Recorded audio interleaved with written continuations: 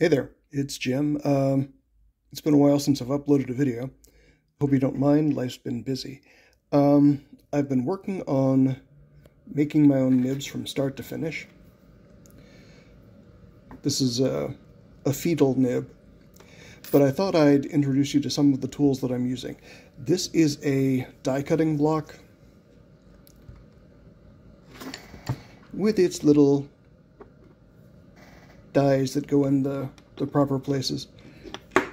So basically what happens with one of these is you take your piece of sheet metal, stick it in, make sure it lines up,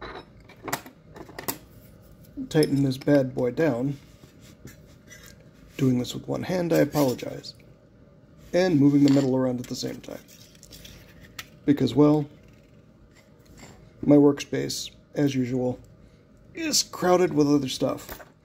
So what this does is it keeps the metal in one place because it takes a good bit of pressure, even with one of these with sharp edges, to go through this and stamp it out the other side. Now, to do this, I'm not going to show you the whole thing because I'd need both hands.